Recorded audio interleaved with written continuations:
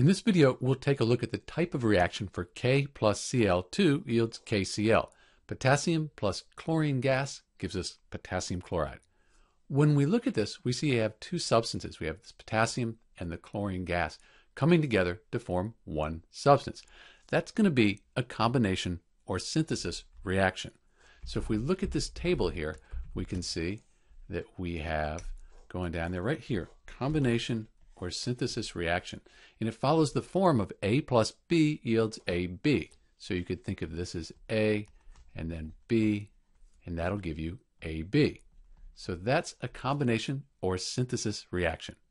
This is Dr. B with the type of reaction for K plus Cl2 yields KCl.